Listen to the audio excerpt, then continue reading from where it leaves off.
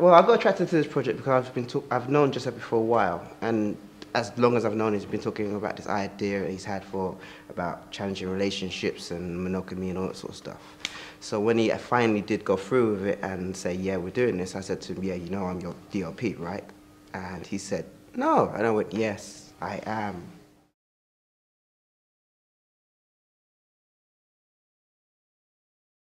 Yes, the challenging take which you had was the long take.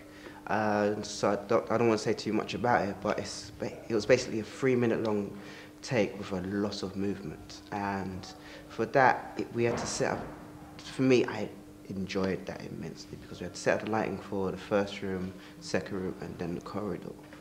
At staging every single sort of movement with it and getting everyone in sync into what was going on.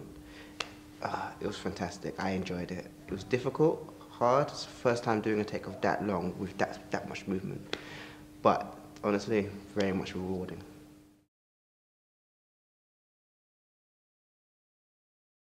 I believe that if you are interested in human relationships, if you're interested in stories about love and things like this is the movie for you.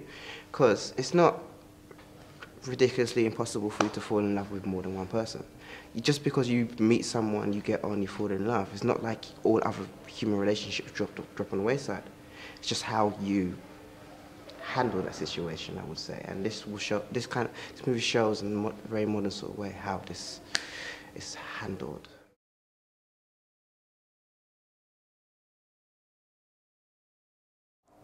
Have I been in love with two people? Love? No. Lust? Yes.